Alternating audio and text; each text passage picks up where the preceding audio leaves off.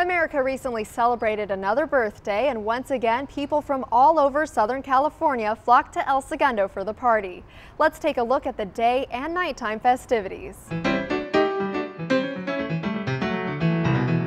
Happy Independence Day. I'm here at El Segundo's Recreation Park for the annual 4th of July celebration. You can see a sea of red, white, and blue behind me. Everyone here is proud to be an American. Let's go see what they're up to. You go to bed in El Segundo on July 3rd, and this morning you wake up in Keokuk, Iowa. You know, it's really kind of Midwestern atmosphere here in El Segundo. It's a big town event and family atmosphere. Happy 4th of July! There's no shopping, no chores, just a day to have fun outside. The Diaper Derby crawler race was the first of the day's many contests.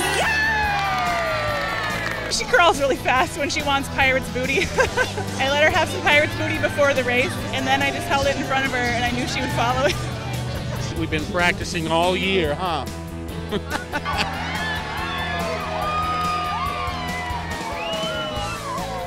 This year's a good year, I guess. Both first place winners. The water balloon toss was the place to show off your skills or get wet trying. Get it up, get under it. You have to have hand coordination. We've been partners for a while, so it's amazing, man. This guy can catch balls like a champ. With every competition organized by age group, there's no reason why you can't give each one a try. Oh, we did it! I'm here with David, who is my partner in the three-legged sack race. Now, David, how did we not win? Because, when you have two legs, you should be able to run, right? And three legs, you should be faster. Well, my legs are a little bit longer than yours, so my step we weren't really choreographed too well. And some people out here, there's some ringers from other towns, I think, came out and helped us. They just whooped us. I asked some winners how they did it. When it's one, move your first foot, and when it's two, move your both inside feet. On your mark, get set, go! Knowing which feet to start with also helped Lisa and Wyatt win the parent and child sack race. It's exciting. Last year we missed. We fell last year, so we were ready to come back for a vengeance this year, so we did good. A great way to recuperate from an intense sack race workout is by checking out all the booths. We have some light up stuff for at night, and we also have rings, and they glow in the dark. Proceeds from the toys and gadgets benefited El Segundo Youth Drama's productions of Schoolhouse Rock and Bye Bye Birdie.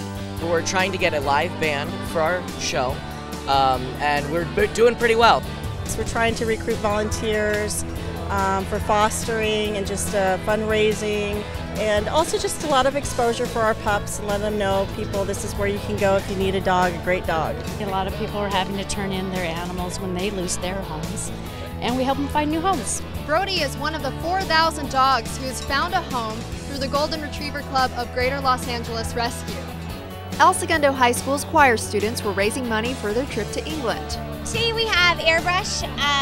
They're like tattoos, but they're face paint quality, so it's a face paint that lasts about 2 weeks. And then we have our students face painting, and then we have cotton candy. We are fundraising because our choir was accepted to sing in the 2012 Olympics in London. I'm really excited because it's my senior year, so I'll have a lot of fun.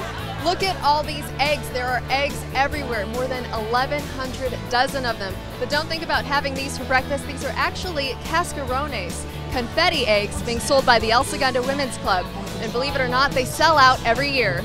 Every year since the late 60s, this booth helps 7 El Segundo high school students with the cost of college. Colleen Ramsey got the club to start this tradition 40 years ago. We give a $500 to $1,000 scholarship depending on the need, but the 7 that we give come from the money we earn from this. The club spends nearly a year preparing these eggs. We meet and fill eggs for an hour and a half, 2 hours, and then go to lunch. And speaking of lunch, there were lots of tasty items on the menu at the park.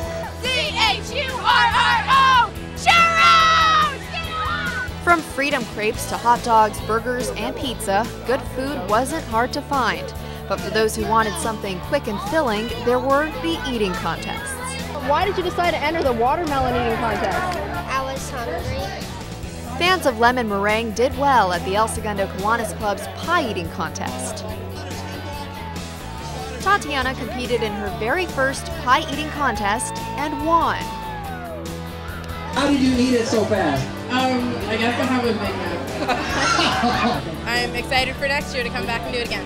You get the little kids out there, it takes like a minute for them to finish it. By the time we get to the 18-year-olds, it's like, it's gone in 10 seconds. I'm not kidding. It's just amazing fun to watch.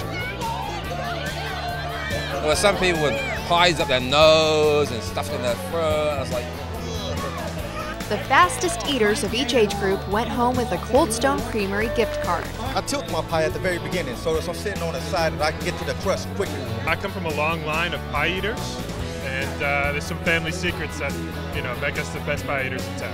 Fast or slow, there was something uniting everyone at Rec Park: patriotism. We celebrate our freedom here in the United States. Not only do we get to celebrate our country, but we get to celebrate all those that serve our country. I support the United States.